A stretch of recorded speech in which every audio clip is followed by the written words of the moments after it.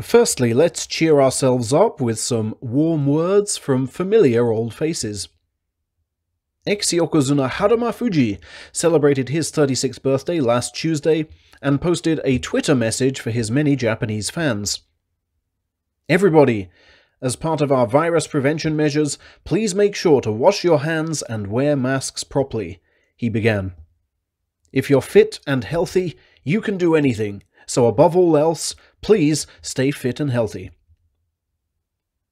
We also had a message from this man, whose record-breaking 290-kilo frame was rather difficult to forget.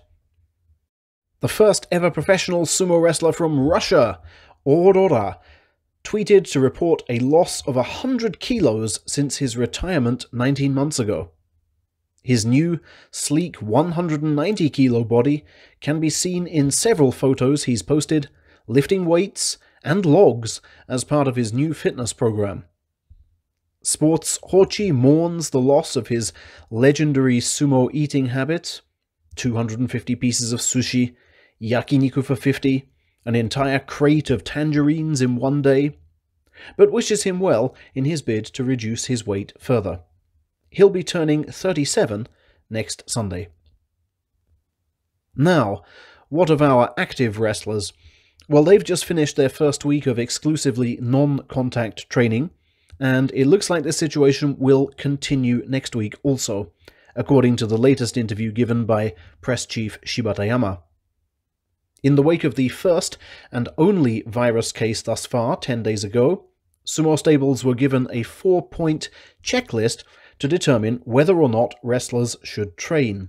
The 4 points being: has the wrestler met the temperature check criteria for this morning? Are his airways clear? Does he report any loss of taste or smell? And is he feeling languid for any reason?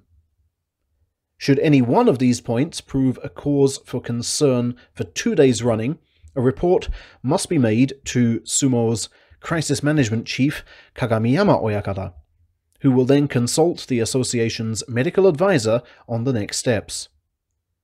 Lower division wrestlers showing mild symptoms should be withdrawn from communal life and made to isolate in a private room. And even if everyone present is healthy, large group meals around the chanko pot are now to be avoided. For the record, the sole infected wrestler continues to be stable and should be discharged from hospital next week. His infection route remains unknown. Sankei Sports informs us that Friday's Sumo Executive Committee meeting to discuss the May tournament was cancelled, along with the Wrestlers Committee meeting slated for April the 28th, and the new recruit physicals scheduled for the same day. Shibatayama announced that no activities outside the stable are scheduled to take place for the remainder of the state of emergency, which is next up for review on May the 6th. For now, nearly all Sumo Association staff are working from home, as Japan's total virus infections speed past 10,000, even with a very low testing rate. Sadly for us, especially because we were going to travel up and film it, the Kanazawa High School competition scheduled for May the 24th, at which Saitama Sakai would have competed, has also been cancelled for the first time since 1945.